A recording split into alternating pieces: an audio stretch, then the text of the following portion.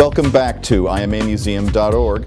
I'm Max Anderson, the Melvin and Bren Simon Director and CEO, and we're standing on this brisk autumn afternoon in a very warm glass house, one of 5 in the Indianapolis Museum of Art's Madeline F. Elder Greenhouse.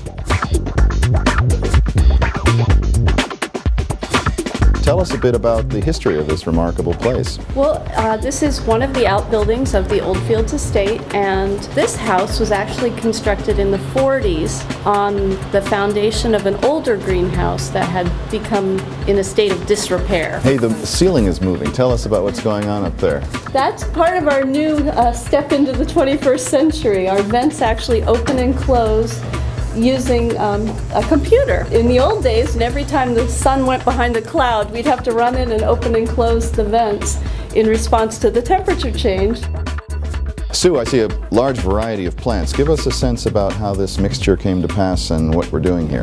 Some are historically appropriate and others are just what's the fashion trend of the moment.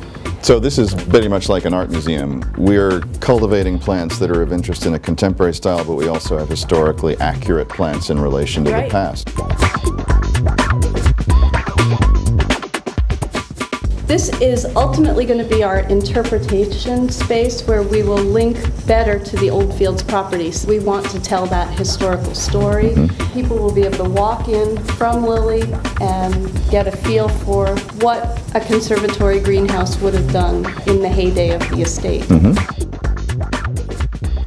We're standing in the shop of the IMA Greenhouse, and we're here with Lynn Habig, who's going to tell us a little bit about some of the things that are both underway and planned for the shop. Hi, Lynn. Hi there.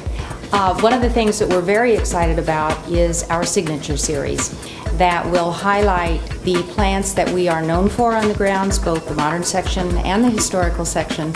And what makes us distinctive as a shop in this community, would you say?